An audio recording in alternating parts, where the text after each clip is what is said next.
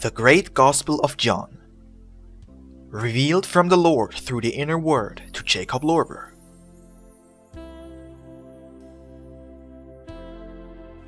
Volume 8, Chapter 38. Jesus advises to pray for the deceased.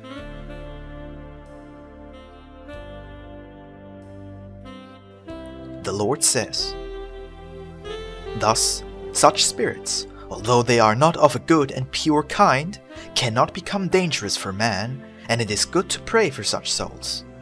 Because the prayer of a soul who is filled with love and compassion and in full trusting love in me has a good influence on such truly poor souls in the beyond, for it forms a certain element of life's ether around them, in which they can see, as in a mirror, their faults and shortcomings, are improving themselves, and by that they can come more easily to the light of life. And I am offering you this possibility myself, so that you can truly benefit your deceased brothers and sisters. But then, how should you pray for them? This is quite easy.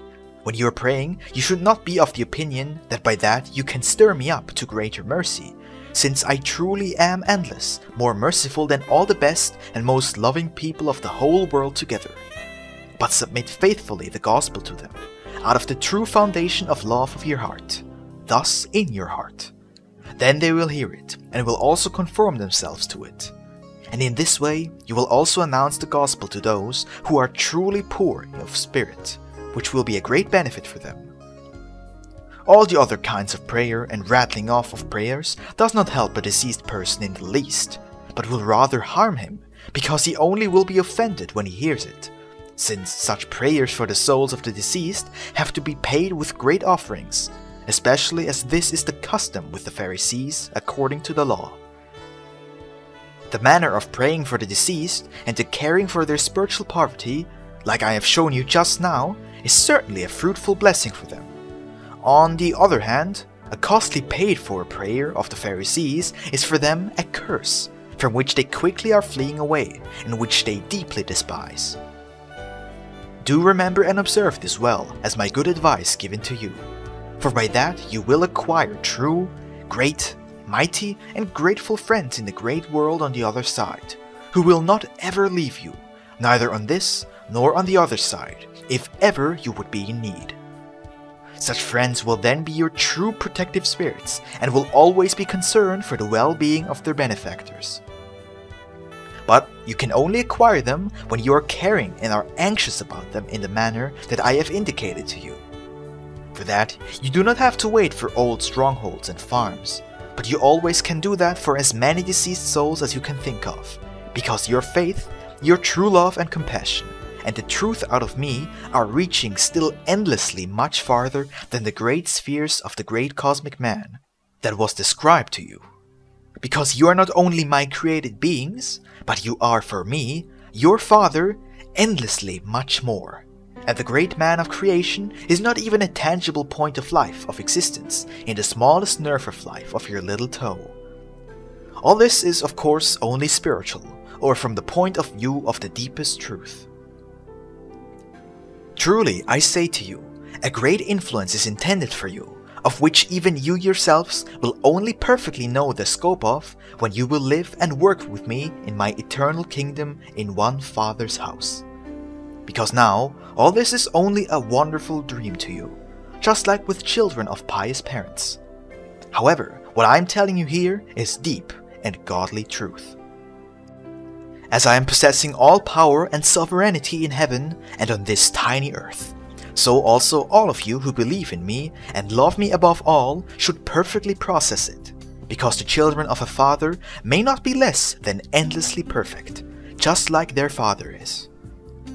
Mostly, it looks quite different with people on this earth, especially when the father is spoiling his children too much. But truly, this is absolutely never the case with me, for I know since eternity what my children need.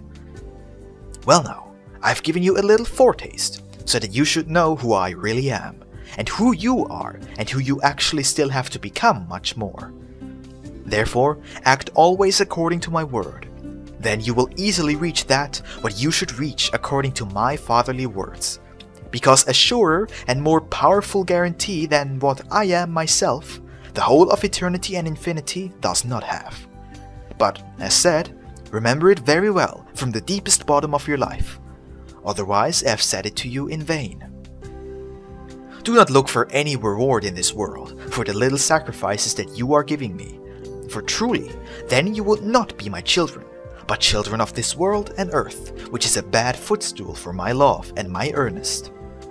However, perform all the things that you do out of true inner love for me, your Father. Then I will surely know with what I have to prepare a true joy in return for my beloved children. Truly, truly, I say to you, no human eye has ever seen, no human ear has ever heard, and no human sense organ has ever felt what I am preparing for my children, who truly love me with a simple heart as their Father. But also, this I am saying to all of you, I absolutely will not have myself be dragged along next to this world, because it will be completely one thing or completely the other. For such halfway is something that belongs to the dark heathens, and therefore it also produces bad fruits. Because what use will it be to a person if he would possess all the treasures of the world, but thereby would suffer great harm to his soul? Therefore, always be concerned about treasures that cannot be eaten up by moths and cannot be corroded by rust. Then that will always be the best for you. So remember also this advice very well and observe it. Then already on this earth you will have a good existence, as well as the other people who will believe your words. All the rest has to pine away, so that the flesh would not become too proud. For I am the only one as Lord, and I am always doing what I want according to my eternal wisdom, even if the world would scream for murder and fire, as strong and as loud as it wants.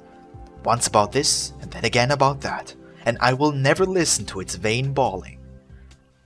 But that which my true children and friends will present me, I will also listen to, and will easily and quickly correct that which is evil.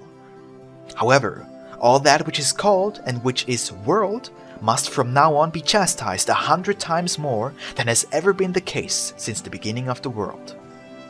Also this is my word, and the time will teach the people that I have not spoken about these words in vain. Woe to all those who are lusting for the world and are opposing my will, because this earth is a cradle for my children, and these cannot become capable without the rod of chastisement. And when softer warnings do not help, then sharper and more serious ones will be used, which will then be my concern.